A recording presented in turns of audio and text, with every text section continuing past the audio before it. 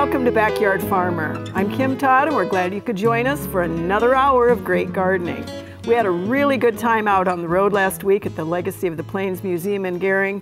It's awfully nice to be back in the studio. No wind, no dirt, no sun in our faces, but that was a great, great trip. I'm joined tonight by our experts from Nebraska Extension. We have Wayne Onisor, who's going to be the bug guy. Good evening, Kim. Very first appearance in the chair, trying to answer turf questions, Dr. Rock Gaswa. I forgot where the studio was. Amy Timmerman is going to answer Rots and Spots questions. Hi, Kim. And Elizabeth Killinger, all of those landscape questions. Hi, Kim. You know, we need to hear from you as well. You just dial 402-472-1212 if you live in Lincoln. Our toll-free number is 800-676-5446. Emails and pictures for future shows get sent to byf@unl.edu. When you send us those questions, please give us as much information as you can, including where you live in the state. You can also follow Backyard Farmer during the week: Facebook, Twitter, YouTube, iTunes, Pinterest, all those sorts of things. Okay, Wayne, we have not had an entomologist on the air since the dreaded green monster attacked Omaha. Yes. So that is appropriately your sample. Well, and unfortunately, I also found it in Greenwood. Yes, they did. So I brought emerald ash borer detection kits. The box behind there, this is an emerald ash borer detection kit. Every extension office in the state is supposed to have one of these. Hopefully it's not buried and lost because they were sent a number of years ago. But we have them out there. They're prepped and ready. Inside of it, there is a detection envelope shown here, and inside of there is this little submission vial, and that's key. Everything should fit inside of this vial that if you think it might be emerald ash borer. If you have to squish it in, don't send it. It's not emerald ash borer. We also have a lookalikes sheet out there, so if you're wondering, that's one thing you can look at. Also included in the box are samples of ash from Michigan, and showing the serpentine galleries from the larval boring to the tree, as well as the exit holes that are D-shaped, and they are about 1/8 of an inch. So that's something you need to watch for. We do have some native borers that create, sometimes at an angle they'll come out and they'll make a hole that looks a little bit D-shaped, but you're definitely going to be much bigger. So when you're going to be submitting these samples, work with your local folks first to make sure that, I've already had people turn in elm trees that have had some of the symptoms of emerald ash borer, what you might expect to see, but it just doesn't quite match because it's the wrong type of tree. Go through your extension office. If your local NRD has a forester, you can use them. One of the Nebraska Forest Service district folks that are out in the state, those are all good places to start. If we do decide that we need to send something in, it is expected that those individuals that have that sample where it's coming from be discreet. Don't be putting it out on social media or telling everybody. We need to make sure we do this properly, and it goes through the proper ID chain. It'll come down to Lincoln, and then it'll move up through the diagnostic lab and then through USDA, where it will get confirmed with APHIS. Excellent, thanks, Wayne. So those of you who send us pictures, we love pictures, but we cannot identify emerald ash borer from a picture. We're just not going to do it for you. We're not allowed, and it has to be a physical sample sent through the proper ID chain. All right, thank you, Wayne. Okay, Rock, you brought salad. Yes, I did. This plethora of petals in front of me. It's all from the same plant, which is kind of intriguing, and I'm holding up one of the end pieces. This is purslane, common purslane, not to be confused with the ornamental purslane you can buy in the garden stores. They have a much larger leaf and a much showier flowers, and when this one does flower, it's going to be a little short, stubby, sort of nondescript kind of flowery looking thing. Red, fleshy stems, succulent leaves. The reason we bring this up is that, you know, when it gets to this size, where you've got, you know, stems the size of a pencil on them, or even before that, when you get ready to pull it or hoe it, we're not going to suggest that that's not a really good idea. Because if you have a piece of leaf or a piece of node and it falls back to the ground, chances are, especially if you have a leaf and a node connected, some work that one of our graduate students did, Chris Proctor, showed that you'll get 90% take. That's better than some seed, right? So that's something you want to be very, very careful of. So generally we're going to recommend hand pulling when it's very young and you know you can get the entire plant. And when it gets to this size, you can try to pull it, but try to get up every fragment that you can. At this point in time, with this large a plant, You can spray all day and all you're doing is wasting your time as well as introducing excessive amount of pesticide into the environment. When it's smaller, you might be able to control it, but really the best approach is pre-emergent herbicides. Dacthal, or excuse me, prodiamine, most of the ones that are used for the home lawn work well even in the garden. Treflan or preen type products work really, really well. You want to get it on relatively early, make sure it gets watered in, and you should get upwards of 95% control. The rest you should be able to remove by with your hands. But and the last thing is this is extremely edible. It makes a really good salad. Be careful that if you're going to harvest it for that there hasn't been any spraying done. Don't go out into a park and pick it up. But if you've got some in your yard and you want to grow it up, but you want to catch it when it's at this stage, in that smaller leaf stage, not when it gets as big as a pencil, because it tends to get bitter as it progresses. But it's an extremely edible, versatile weed. It's an ornamental with the same species, but selection and controlling it now is just pretty much a waste of time. If you're going to hoe it, make sure you pick up every fragment, because if you don't, chances are it could repropagate. Excellent. Thanks, Rock. All right, Amy. Lovely rot. Great spot. That it is. Today I brought in Pestman. Thank you for Terry James for pointing it out to me in the Backyard Farmer Garden. But this is rust on Pestman. It starts on the lower leaves, as you can see here. The bottom leaves here are pretty much brown, and it's progressing its way up. So as with any typical rust, cedar apple rust, pear rust, all these rust species kind of give us these nice little orangish colored lesions on the upper leaf surface, that orange halo, brown spot, and then when you flip it over is when we actually see the sporulation that is occurring. So you're going to see these little tendrils, little hairs coming out of the bottom, and that's the spores coming out. Typically, we don't need a treat for Pestman rust, but this year we're seeing it because of the wet conditions, cool conditions that we've continued to have up until about 2-3 weeks ago. If this is a persistent problem, early season fungicide applications is when you're going to do it. This isn't the time of year to be treating it. We're going to be treating it as that Pestman is really coming up and right before it starts blooming, to provide some protection. If you have some really severe plants, removing those plants and composting them correctly is the best way to remove that inoculum source out of your landscape and garden beds, to prevent it from coming back the next year. All right. Thanks, Amy. All right, Elizabeth, something from the Backyard Farmer Garden. Another something from the Backyard Farmer Garden, but this one is edible. What it is it's a nectar plum. And from the name, it's a nectarine crossed with a plum. And so it's really kind of fun, unusual, interesting. It's a really, really pretty tree, kind of a little bit darker red foliage on it. It grows very well, but just like some of the other fruits that are out there, you need to make sure that you protect them from the squirrels. Because when I went underneath this tree, there was a lot of fruit bodies underneath there where the squirrels had eaten the outsides off but left the inside in there. And so you need to, if you're going to protect them from not only the squirrels, but they also had a little bit of insect damage on there too. And I know we've talked about fruit tree sprays before. If you're going to spray religiously. If not, then don't. And so I picked a couple good ones that had a little insect damage, but no squirrel damage. So that's the good news there. And also not ready for humans to eat yet because they're hard enough to break a window. Yep, they're still hard. All right, thank you, Elizabeth.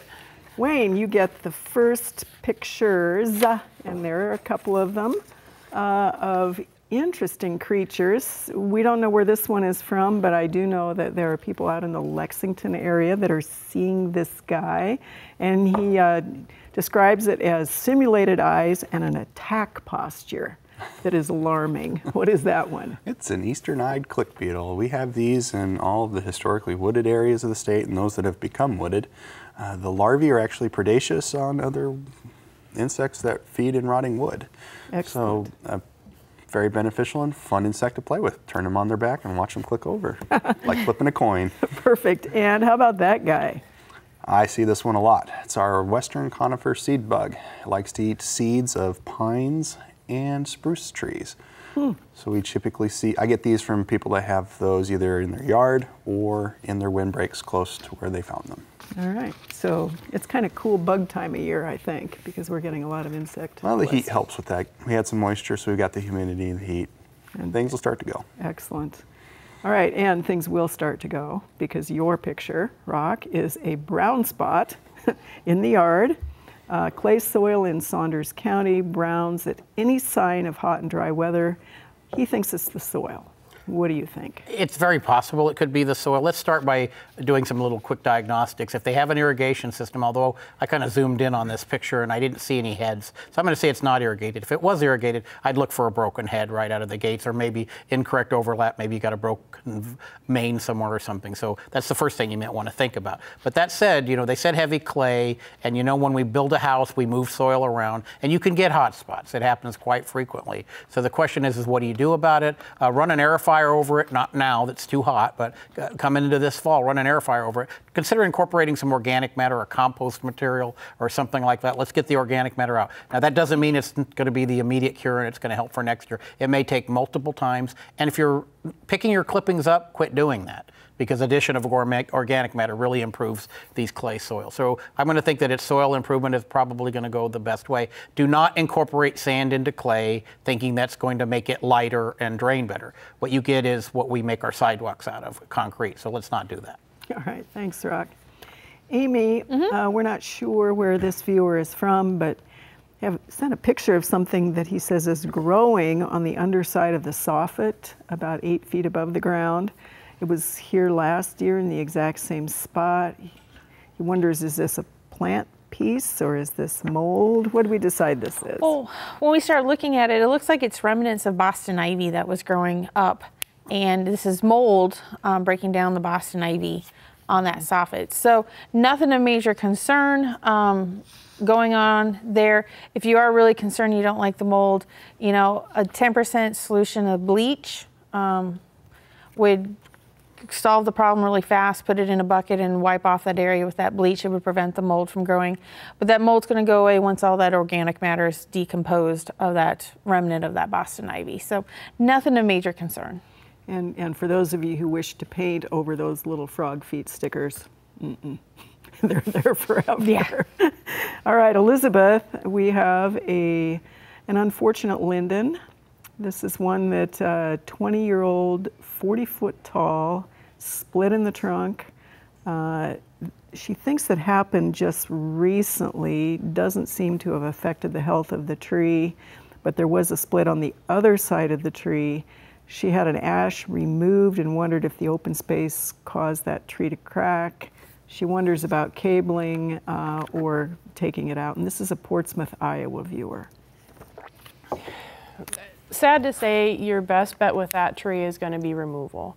The thing with cabling or bracing that tree is wherever you put that cable, that brace, or wherever you bolt it together creates a weak point in the tree.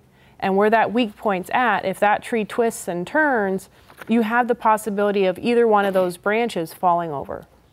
And where it's close proximity to the house, you probably don't want to do that. So like I said, your best bet's probably to remove it. There could have been some included bark in there a little while ago, and that twisting and turning and moving of that tree could have caused that crack to get a little bit deeper or more pronounced. But unfortunately, I think your best bet's to take it down and think about a replacement tree in that instance. All right, take it down before it takes the house down. All right, thank you. Well, you see them almost everywhere in your gardens. Sometimes they'll flock to the side of your house. No need to panic because we're talking about ladybug, fly away home, and they can be very beneficial pests that we talk about all the time on Backyard Farmer. Here's Jonathan Larson to tell us more about them.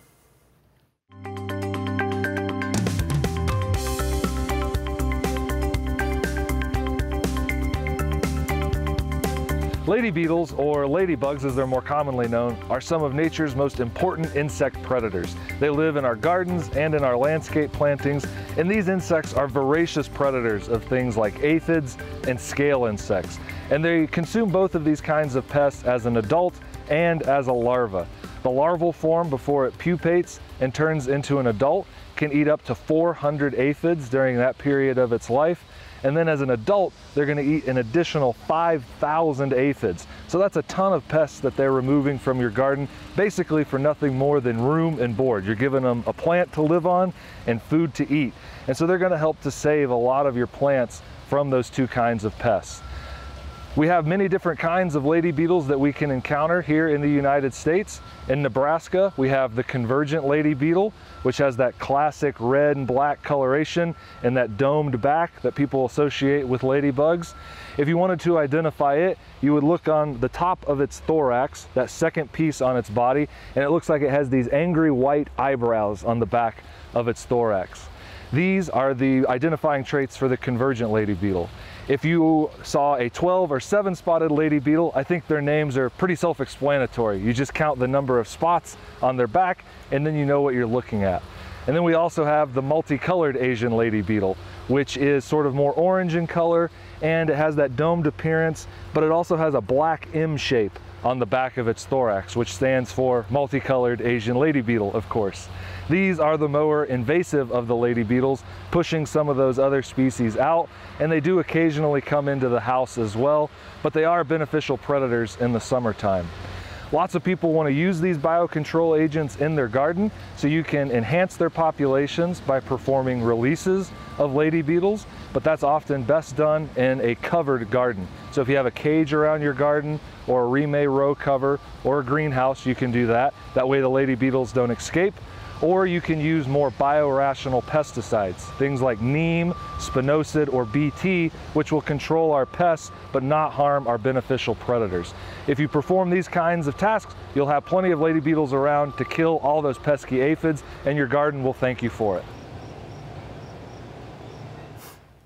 You know, it really is so important to understand how to use whatever you're going to spray in your garden. Keeping that to a minimum does ensure that those lady beetle friends are going to stick around, help protect your produce, and they're just so fun. They're just good. They're ladies. There you go, gentlemen. All right, your turn. Wayne. That was kind of sexist, actually. You bet. I'm offended. Okay, so it's we have another thing on a linden, and this is by Ayr, Nebraska, A-Y-R. Interesting. White cottony thing with clear liquid oozing out. Wonders what it is and how to take care of it. And then you have a second ID too, but this is the first one. What is that? I had to zoom in real close at this at first, because at first I thought it was a soft scale or a mealybug that had had enough to eat to produce a dewdrop. But then when I got really close and looked on it, really zoomed up, I could see all the little bubbles in there, and it was a spittlebug. I've never seen a spittlebug on a linden. I'm used to seeing them on grasses and forbs down low to the ground, not up on a linden. Well, and I guess the other ones that we're getting a lot of questions are the little white mealybug looking aphid, woolly aphids. The woolly aphids? Like a million of them that kind of look a little like If they're that. somewhere where you think you need to control them, insecticidal soaps generally do really well for aphids, and they're fairly safe on a lot of other things. All right, excellent, thank you. Rock, in turf, we have a monster old hackberry that is not even in the picture. And this particular viewer says he doesn't know if these are from the root, which would be unlikely with hackberry, but seeds. They come up, they get a foot tall between mowings, they mow them off, and then they branch out and give him some more hackberry. How do you control those kinds of seedlings in turf? Well, first off, you can see in the picture that it's close to the curb, so it's thinner, right? So anytime we have thicker turf, that's a good thing, and that could be from snow removal and salt. That's why the turf is thin. But that said, if they want to control them, obviously you could mow them and mow and mow them, and ultimately you'll get rid of them because you'll have clipped all the tips enough that it'll go out. But that will take a long time, and meanwhile, you know, your children can't run across the yard, or your dog can't because it's going to get poked at the bottom with these little stems because they can get really woody when they're that short. So, and that's one reason not mowing and mowing doesn't necessarily work.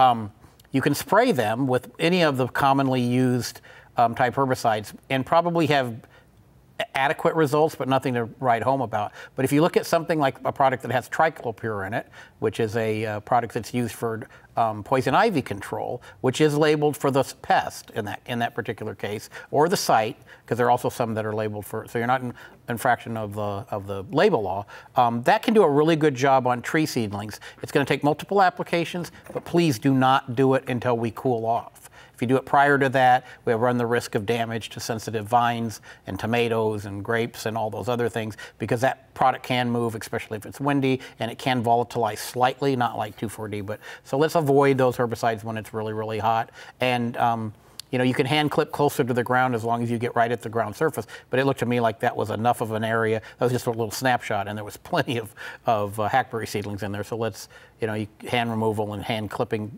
at the soil surface will work, but that's a lot of work. All right, thank you, Rock. Okay, Amy, this is from Omaha, Knockout Roses Knocked Out, pretty much. Browning, yellowing, she thought it was just the rain and the cooler weather. They're not growing out of it. Holes in some of them, die back on the branches, rust spots on the leaves. What? We have a plethora of things going on with this rose. Had to use Rock's word.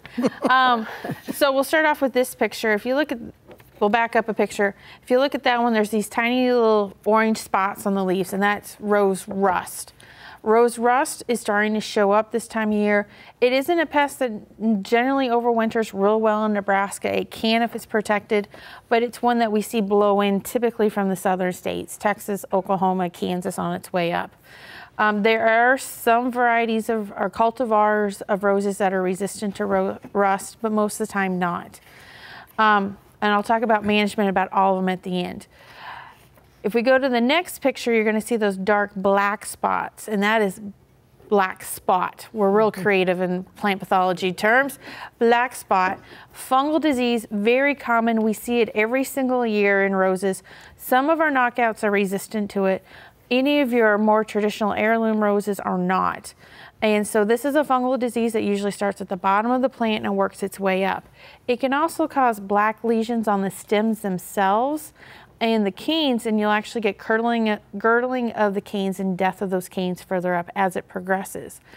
For both of these diseases, fungicide is probably your best bet at this point in time.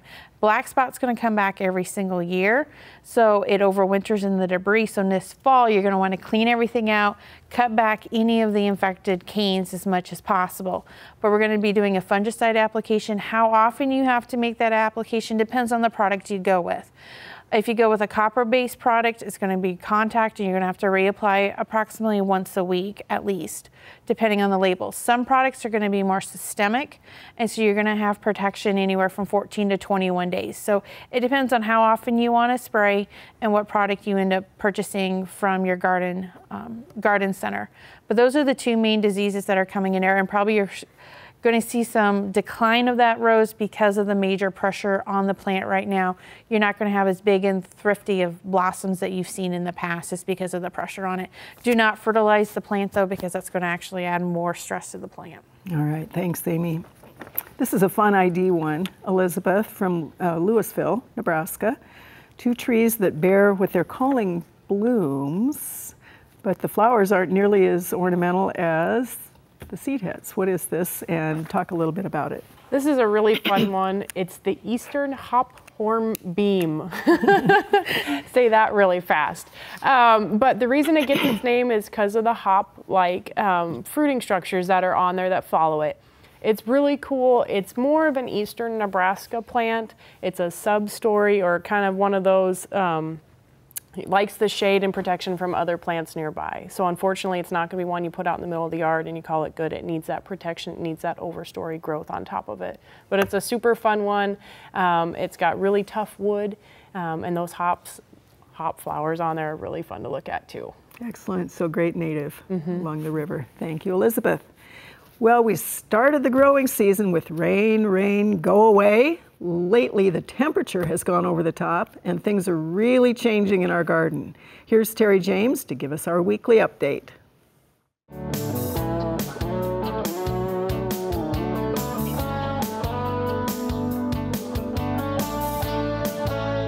This week in the Backyard Farmer Garden, we're dealing with heat. Heat is all across the state. Obviously, it's almost the 1st of July, and we are going to have to deal with those spring vegetables that we planted. They are not doing very well, so most of those are coming out. Peas, lettuces, broccoli, all of those are ready to come out of our garden, so they'll be replaced with some summer vegetables like green beans. Really excited about getting some new plants growing. We're also seeing our western crops coming up, so our sugar beets and our dry beans are looking pretty good in the garden. We're also starting to deal with drought. We have kind of what they call a flash drought right now, so we're really making sure that all of our vegetables and flowers are well mulched. We are trying not to water overhead. We're trying to water from below, and we're trying to preserve as much of that water in the soil profile as possible. We're also having to give our containers a little bit of extra water every day. So make sure you're watering your garden just like we're watering our Backyard Farmer Garden, and stop by our Backyard Farmer Garden this week to see how it's growing. So far, the heat hasn't done much damage to anybody other than those master gardeners, and we say thanks to them for keeping up with the weeding and the watering and sort of laughing at the heat. Good old hardy Nebraska stock. All right, viewer questions, Wayne, about emerald ash borer. An Elkhorn viewer has treated with 21.4% imidacloprid around the base based on the size of the tree. Good idea, bad idea, don't know. We're getting to the point of time where we're at the end of the treatment window. We want to treat in early spring when we have more of the movement up into the plant to get those leaves going through the year, and so that's going to move that product up. The problem with the imidacloprid is that generally it does not work well on the larger trees for emerald ash borer. It does do okay for the smaller trees. Elkhorn, is that within 15 miles? Yeah. Just barely? Yeah. Okay, I wasn't quite sure. Yeah. But make sure you're only treating when you're within 15 miles of an established emerald ash borer site. So if you're within the 15 miles of those two places, Greenwood and Pulaski Park in Omaha, you know, you need to do it. You might want to consider it if you want to save that tree. If you're looking at replacement, you might want to get something started, so if it does get hit, you've got something already established. All right, thank you, Wayne. Bindweed rock, is it too late to treat it, and what to use? We don't know where this viewer's from, but it's... And do we know where it is or what it's in and about? We're going to pretend it's in your turf. If it's in my turf, you know, is it too late to treat with, you're going to get some control, but once again, it's way too hot. We shouldn't be putting any of these broadleaf type herbicides down, even in a granular form. I mean, you don't get very good control with the granular forms, but even in a granular form, I'm not going to suggest we do that, because non-target injury to those desirable tomatoes and desirable grapes and other broadleaf crops can happen. It does happen with a frequency, as well as our more established trees and shrubs. So I'm going to say, could you treat it now and get some control? Possibly, but I don't think you'd be all that excited about it. And could you damage your sensitive plants? Definitely. So let's not treat it now. Bindweed's going to, continue to grow prolifically. You can hand pull, or even if you wanted to do a glyphosate wipe with a gloved hand and make sure that when you let that vine drop back to the ground, at least then we don't worry as much about potential injury to non-target plants. But could you treat it? Sure. Is it going to be very effective? Less so. Maybe with the glyphosate, you're better off. All right. Thank you, Rock. This is a Gretna viewer, Amy, with a question about a dwarfed golden jubilee peach planted in 2012. Got a tiny little few peaches, but her real question is peach leaf curl and whether a tree that young would show symptoms of it, and early, and when should she have applied the fungicide if she's going to spray. Peach leaf curl can show up on a peach tree at any growth stage. So if it's a newly planted tree or a tree that's been there for 3 or 4 years. Typically we see it early in the season.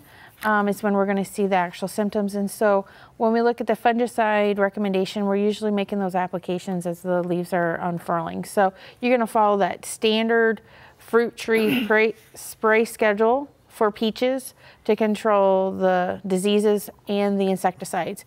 And if you're concerned about eating that fruit, if you read the labels correctly, there's a pre-harvest interval. That's the amount of time from that application until you can eat that fruit.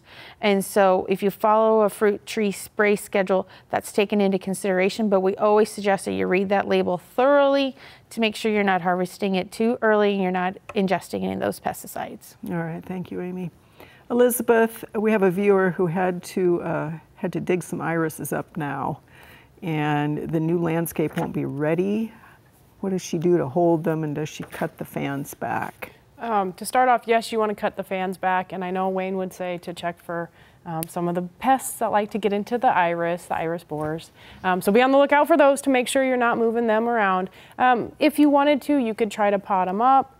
You could put them in a short-term location to try to get them going, or you could just let them be in a nice cool location for a little bit, because July is that ideal time that we want to be moving those iris. So you've just got a little bit of time to hold them over, and then you'll be good. Thanks for staying with us here on Backyard Farmer. Later on, we'll see a really neat research program focusing on hops, the kind that go into the beer that some of us really kind of enjoy, right here on campus. You can still phone in your questions by dialing 1-800-676-5446. While you're doing that, we'll start the lightning round, and I don't mean we drink it on campus because we can't. All right, Elizabeth, are you ready? I'm ready. We have a viewer who has a tomato that has 3 main stems from the ground. She wonders if that's okay, or should she start over? I'd leave it. All right. When do you remove those white plastic tree guards off a newly planted tree? Ideally, you don't want to leave them on more than a year. Sometimes the wildlife or even the insects will get behind them. They really, and also deer will use them sometimes as antler rubs if you leave them on too long. All right. A person just bought Brussels sprouts plants on Scratch and Dent. Is there any hope of getting Brussels out of them or not? It depends on your days till harvest on that one. Some of them are going to be a little bit longer. I don't know what variety they got, but it's worth a shot. Okay. Is summer pruning all right for correcting poor pruning cuts in a crabapple? To an extent. You can do a little bit of corrective pruning. You don't want to remove more than 1/3 of the canopy at any one point in time. But if somebody made some pruning cuts, or let's say you want to have the lawnmower go underneath them, you can go ahead and remove some branches right now. All right. Tomatoes are flowering, but the flowers are drying up. What's happening? It's too hot. Just in case anyone wondered. It's too hot. All right. Yeah, it needs to cool off. All right. Thank you, Elizabeth. Are you ready, Amy? Yes. Is there a treatment for canker that occurs in an aspen grove? There's really no good treatment for canker. You would have to be spraying all summer long.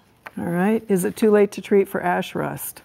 Yes, it is. You have to treat early in the season as the leaves are emerging.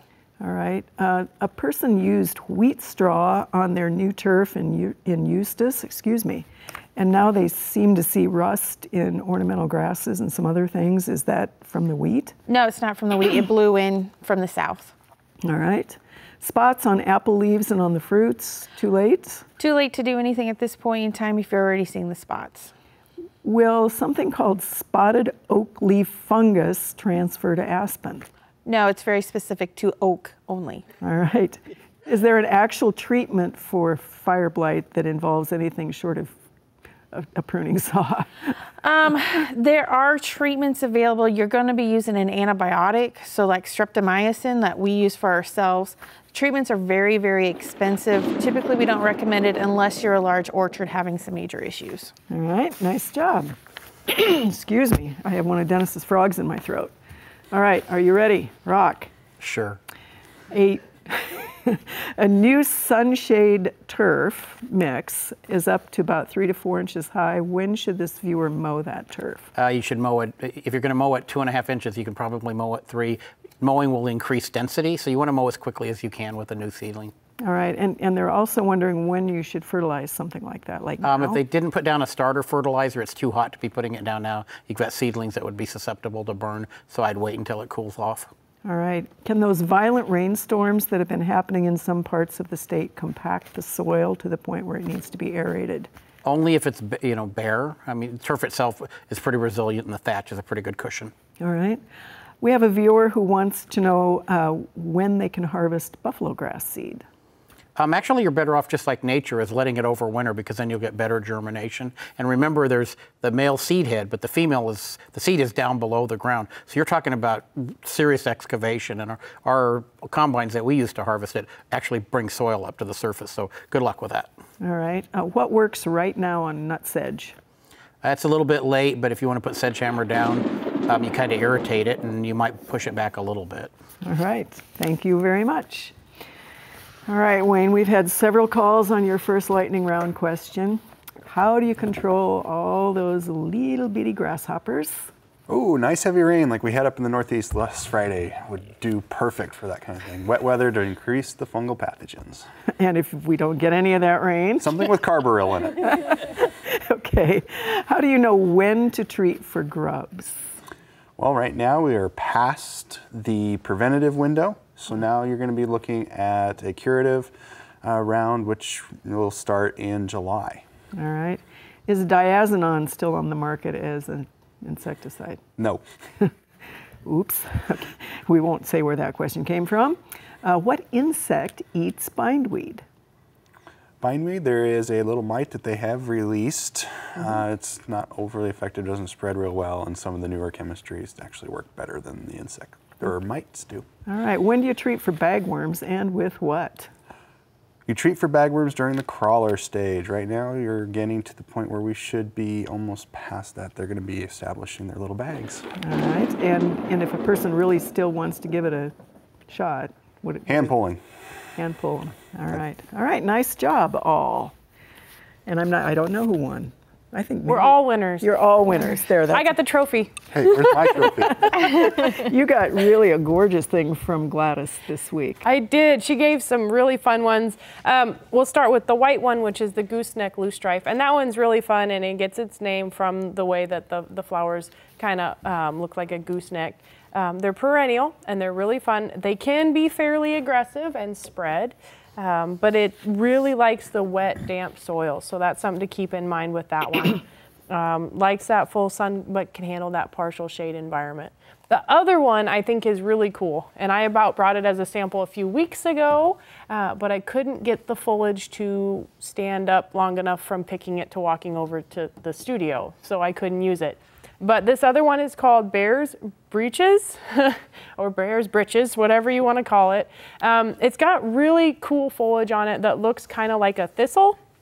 And it's really kind of long and spiky, and this is just one here on the flower spike. But I mean, the leaves themselves can be up to several feet long, and then the clumps can be several feet tall. And so it's one that's really fun, really different texture out in the environment, really big, bold, and looks kind of like a thistle, like I said. But then you get this really fun snapdragon-like appearance to it. On those flower stalks. It takes several years before it begins to bloom, so that's where it's really fun, where Gladys brought it in so we could actually take a look at it while it's in bloom.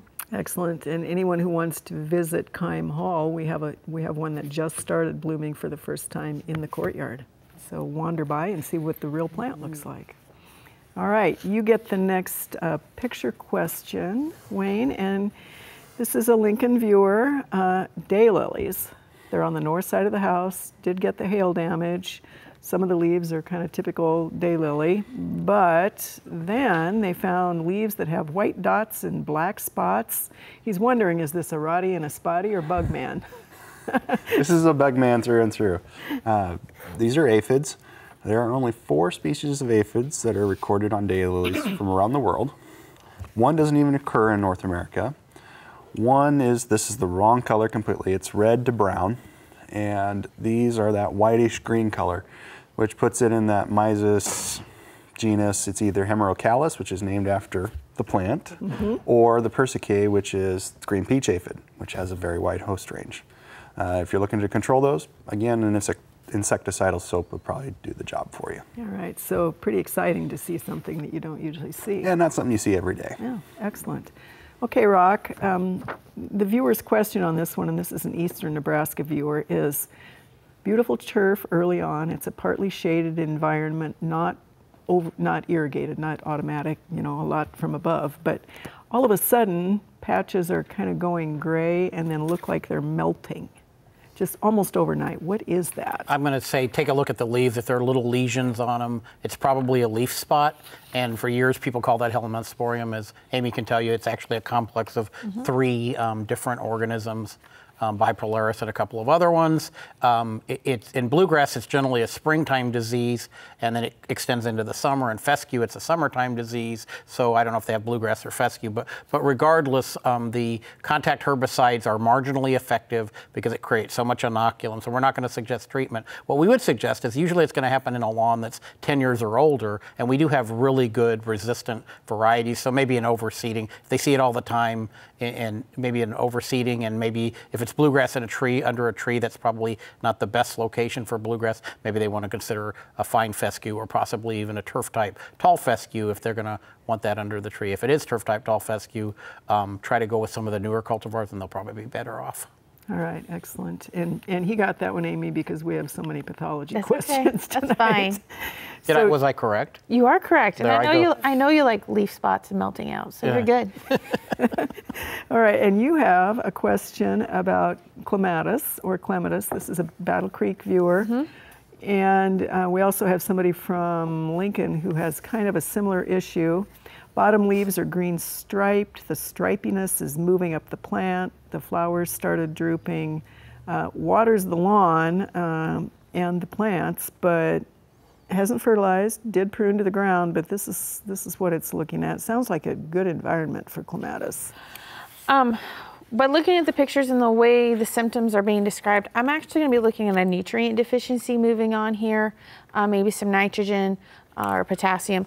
So to really know what nutrient you're needing to go after, I would really recommend that you collect a soil sample, submit it to a lab, and get that soil analysis to know exactly what I'm adding.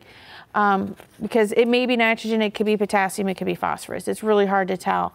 And by having that soil analysis, we're going to put the right thing down instead of just putting the kitchen sink at it. It'll be better for your clematis long term. So collect the soil sample and then add the appropriate amendment that it needs. All right, thank you, Amy. And it is hard to tell the difference sometimes between nutrition and It is. your rots and spots. Yeah, all right, thank you. Okay, Elizabeth. This is a Waverly viewer, has a bicolor corn hybrid, but all of a sudden it's got two of these secondary, and her father calls them suckers. What's the point? Do they have a function? Do they do anything, or should she cut them off? Okay, I would also call them suckers because I'm a tree lady, but apparently in the corn world, they're called tillers. And these tillers don't really do anything. Some people say that they are on corn that's in a good and healthy environment. Sometimes it's varietal or it's based on the cultivar, so some cultivars will have it more than others. No need to cut the tillers off because that main stock is going to outcompete those tillers no matter what. So you could cut them off if you wanted to, but there's no need to. It's just something fun that's growing on your corn. And how in the world they come up with names, because a tiller to me is like a tiller. It's a sucker. It's off the side. That's because neither one of you are grass people. Come on. And corn is a big grass. Okay, Rob. All right. See, the bug guy could have told you that. Or the two guys could have, but whatever. Okay, and the craft brewing industry has really exploded over the past few years. Brewers are always on the lookout for regional ingredients. There's a new research program going on to look at the productivity and yield of growing hops right here in Nebraska. For our second feature tonight, we're going to take a look at what's brewing on campus.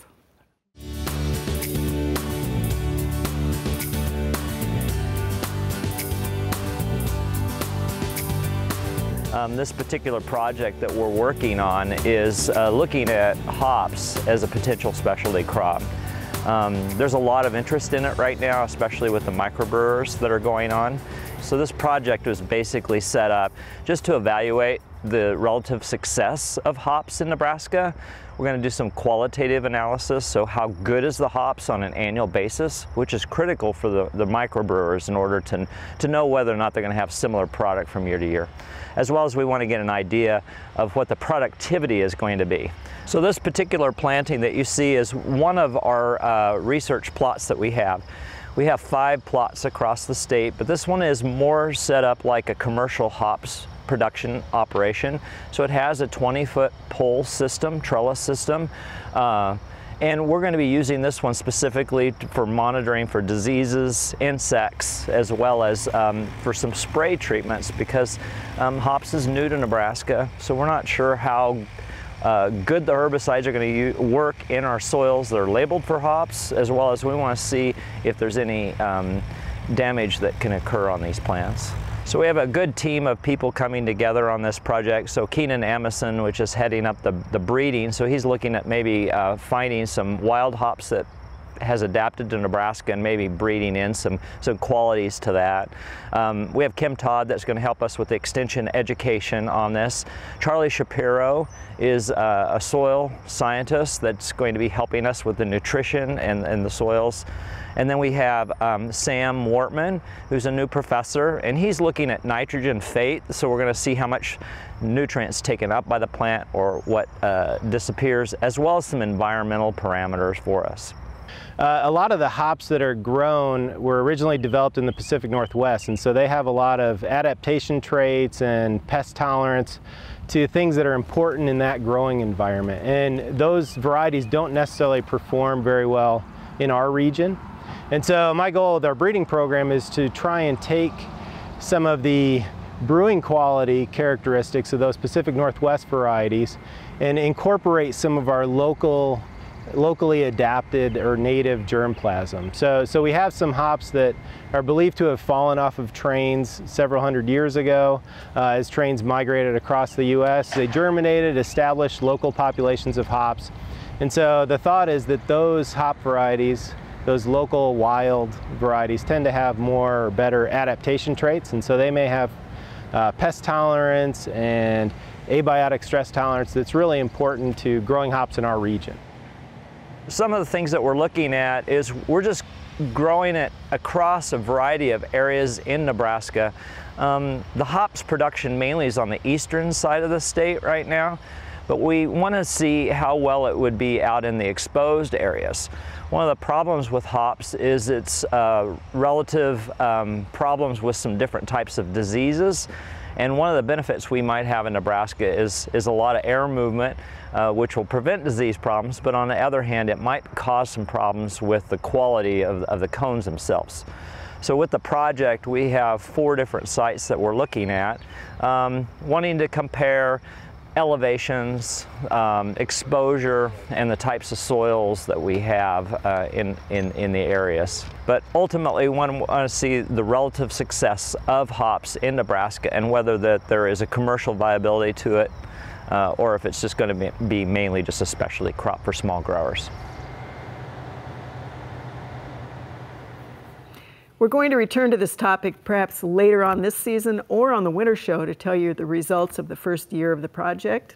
Sample a little bit of that adult malt beverage. Okay, you get a picture. We're a little out of season for the plant, but pretty cool on both the photography and what are those beasties on that pansy? There's 2 of them on there. Well, the bottom one, the orangish red one, that is a stink bug that has recently molted, and the old exoskeleton is what you see above. It's all shriveled up and no longer has anything to keep it in form. So, and her question early on was whether that was actually causing any damage to her pansies. I've never heard of stink bugs eating. Stink bugs generally like to feed on the growing points if they're one of the herbivorous species. There are some predatory species. That one's a nymph. Nymphs can be really hard to tell whether or not they're one of the predatory or herbivorous species. Okay, so it's all right. a little difficult to say. Okay, the hot weather probably killed them anyway. The pansies, not the stink bugs. Okay. Your last picture comes from the Lake of the Ozarks rock, and it is someone who wants to know the best way to kill large crabgrass in lawns. He tried Dimension, he tried Barricade pre-emerge. The crabgrass came back. Okay, so they put down a pre-emergent, and when it says it comes back, I'm not sure exactly what that means, but I'm going to assume that they didn't get very good control with their pre-emergence. So you put a pre-emergence down, and one of the key things to do is get it watered in, either with timely rains, and we did have a wet spring, so a lot of people didn't have to run their irrigation system. But if you don't water it in, a product like Barricade, it's about a 3 to 4 day interval on the surface before it's gone. But something like pendimethalin or Dimension, it's about 24 to 48 hours, so it's got to be watered in. So perhaps that happened. When it reaches a stage that we saw in that picture, which we call tillering, there's that word again. We learned something tonight, ladies. But anyway, tillering, if it's tillering and it's aggressively tillering like that, you can spray it all you want with some of the post-emergent crabgrass products, and it's really kind of a waste of time. So some hand hoeing, it doesn't propagate like purslane, so some hand hoeing, that sort of thing, or some hand pulling if it's not too extensive. Realizing that, you know, if you've got a thin lawn, you're going to have more crabgrass. Come this fall, it's going to die with the first frost anyway, and then get that pre-emergent down, get it watered in, put down the correct rate, and maybe consider a split application as we get into areas of the state where we have extended growing seasons. And with global warming, it seems like two application system is going to pretty much stick with us. So let's think about that. But where did you say it was? Lake of the Ozarks. Yeah, that's definitely a two application period. So maybe that first one you didn't put on a second one, or maybe you didn't get it watered, and a number of things that might have not made it as successful as you think. All right, thank you, Rock. Amy, Lincoln viewer, spots on most of the leaves on this ornamental pear. What do we have here? We have the notorious pear rust. Seeing it in pears throughout the area because it was such a wet and cool spring. Nothing you can do at this point in time. The one thing to check is if you have any ornamental junipers in your landscape, pear rust can actually infest your junipers and cause some severe cankers. So take a look at your junipers, prune out any areas that have some severe pear rust cankers in them. Otherwise, if we're going to go into another wet season next year, you're going to make a fungicide application early in the season as the buds are starting to break. All right, thank you, Amy.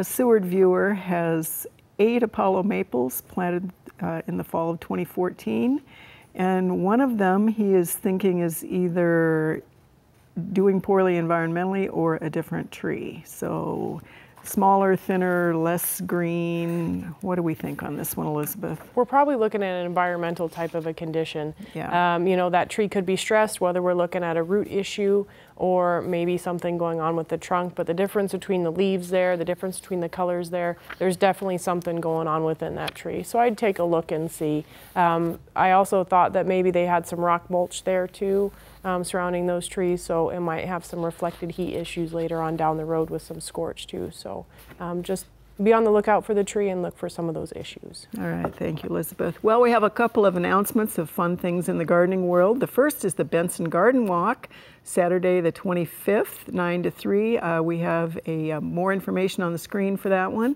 The second one is also a fun one, the Midtown Historic Neighborhood Garden Walk and Heritage Tree Tour on Sunday, and we have both a number on the screen on that one.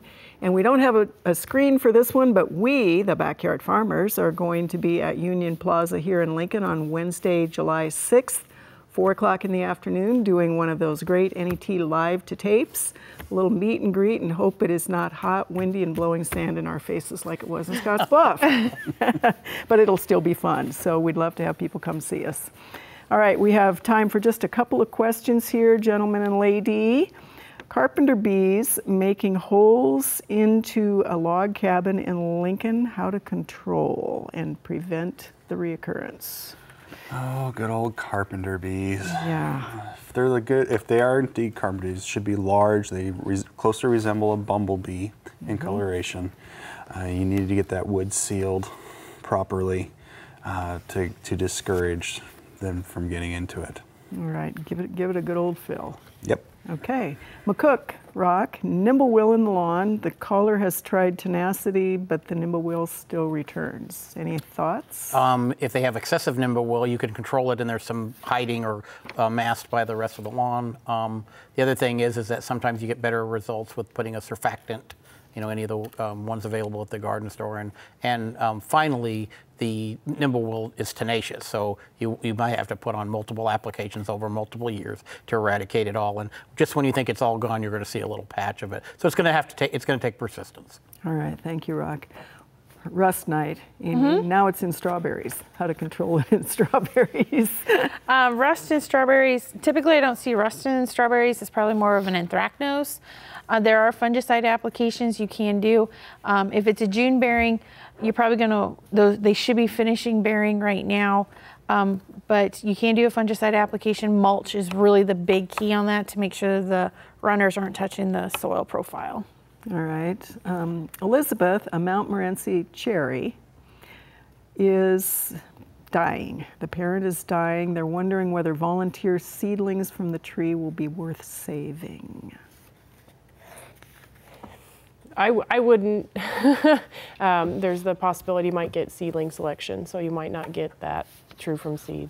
All right, so they're pretty readily available in most garden either centers. Bear Road or garden centers as well. So unfortunately, cherries don't last very long anyway, so they get to start over. There you go.